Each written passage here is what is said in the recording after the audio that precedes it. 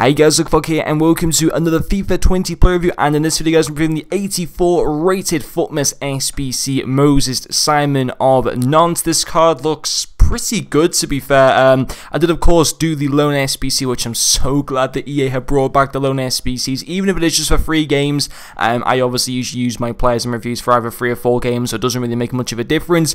And in the 3 games that I did play with this Moses Simon card, he did score me 2 goals and get me 1 assist. He's also got a 5-star weak foot as well as 4-star skill moves. Moving along, interesting him stats, his main standout stats are going to be his 87 shot power, his 89 dribbling, as well as his 98 agility, and finally his 98 balance. And I did also have the Maestro chemistry star applied to this Moses Simon card. And of course, you might kind of see nation and league wise and think it might not necessarily be the easiest card to link him to, but obviously maybe some of you guys got icons in your team where you can get like a little orange link to them. And also, if you have got the Osmian, I can't even pronounce the guy's name, the guy that plays for Lille, who got the League On Player of the Month card like a month or 2 ago, you can get a strong link to him, which is what I did, which is pretty cool. And he looks great. I mean, you know, fantastic pace, really good at dribbling as well, and even some decent finishing stats. And you know, it's pretty interesting because, you know, we had cards at the Di Maria card that was like, what, 150k or something. And don't get me wrong, I think Di Maria's player moments card's fantastic, but this Moses Simon card that does cost around 55k if you do his SBC, his full SBC,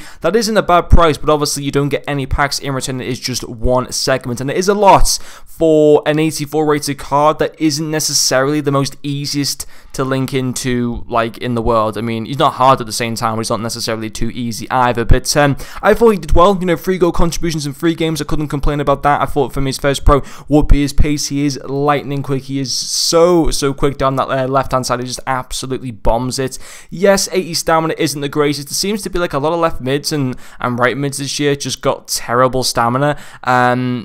I mean, 80 stamina isn't the worst. You can kind of work with it, but it's something that you can't really necessarily go and pace abuse him throughout the whole game because, you know, he'll just get way too tired. So that's just something to keep in mind. But when his, you know, stamina bar was good, and when you are conservative throughout the game and you get that ball, so he's got that, you know, stamina bar all the way up, he is lightning quick and he can go past so many players with ease. It's not even, you know, it's ridiculous. And he feels even quicker than 95 pace because of how good his agility, balance, and dribbling is. He's got that 98 dribbling, that 98 balance. The Maestro chemistry takes his agility up to 99, also takes his dribbling from 89 to 99 as well. And combining that with 4-star skill moves is an absolute joy. He just feels rapid and it's so easy to cut in with him. He feels so smooth.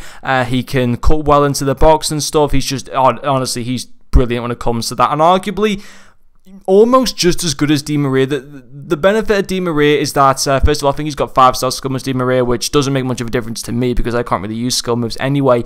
But, you know, shooting-wise, I think they're pretty similar. Pace-wise, they're similar. Dribbling, I think Di Maria overall has got maybe higher dribbling, but Moses Simon's actually got the dribbling stats better in the areas for dribbling that actually matter more. They've got similar stamina, and I think Moses Simon's actually got better strength as well. I'll tell you what, I don't think he's a million miles away from Di Maria. If anything, just as good as him. Honestly, just as good as him in my opinion. I thought his finishing wasn't too bad either, although, you know, he did waste I thought a few chances. Maybe that was just down to me myself. He did get 2 goals in the 3 games, which isn't too bad, but wasn't quite enough with the amount of chances that he did had.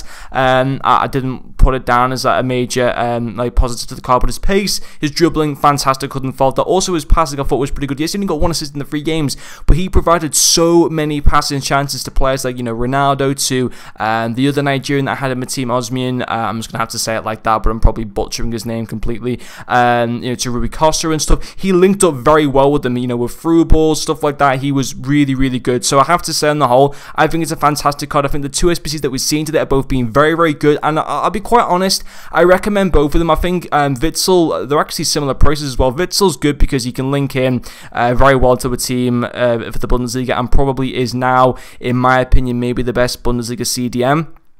Moses Simon, there were a lot of obviously other really good players in league on the left hand side, you know, Neymar, Inform, Mbappe, that player at the moment is Di Maria, you know, and obviously him now as well. But I thought for his price he was decent. Yes, he isn't the, you know, the most easiest to link into a team, but he's pretty fun, and even as a sub, he'd be pretty fun as well. He's very effective, and you know, it's a lot an 84 rated squad and an informed just for an 84 rated card.